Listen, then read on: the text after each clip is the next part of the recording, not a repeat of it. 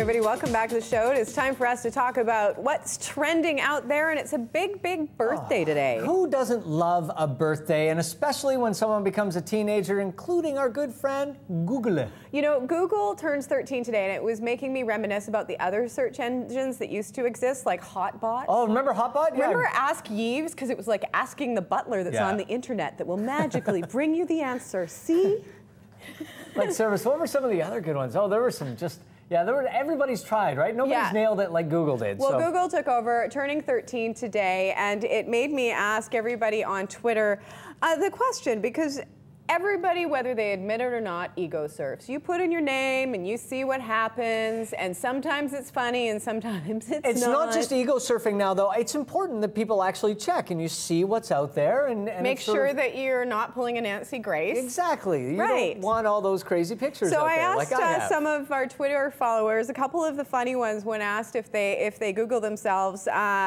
Somebody said, "I'm a tugboat in Alaska." Her name is Wendy. I don't know what kind of tugboats are called Wendy. And somebody called Send In Duck Clown said that I'm a famous wrestler that was known for carrying a 2x4 around and causing mayhem. Surprisingly accurate. I didn't Google to check to see if that really was a wrestler, but that's all kinds of awesome. So what happens when you Google yourself? So we did a little test this morning. In honor of Google's 13th birthday, I do not like to Google myself. That sounds wrong. Don't worry, I Google you enough.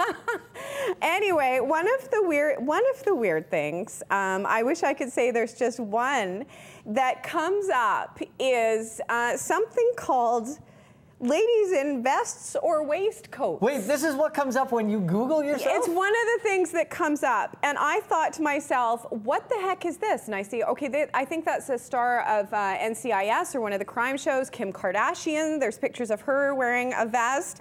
And then I'm scrolling down going, what kind of website is this? And then a few years ago, I had this vest that I really liked. Ladies in waistcoats or vests. There's me with Terry David Mulligan and Colleen Christie. I'm wearing the vest I wore, I don't know, 3 or 4 times on television. And there I am with Dan Aykroyd wearing the vest I wore 3 or 4 times. Wow. And there I am with that guy. I can't remember who that guy is. Who is that guy? I don't know. If you Google, though, you might find out. Anyway, I literally wore that vest on television 3 or 4 times.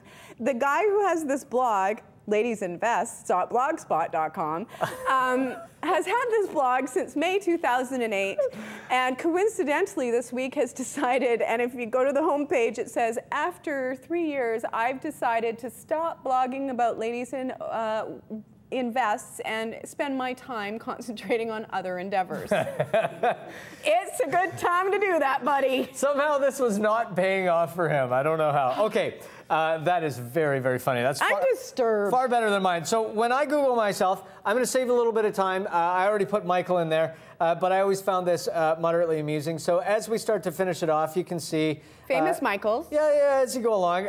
You don't get anything for Michael Eckford until you finally put in the F. And then look at the third one down.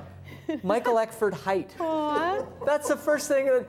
Michael Eckford Urban Rush, Michael Eckford height. Oh, they care more about that than they do about your Twitter. I can tell you right now, 6'3". Question answered. There you have it. Minus 6 inches, and then you're fine. Oh, no, more than that. If you're 6'3", what does that make me? In all honesty, you've got to stop lying to people.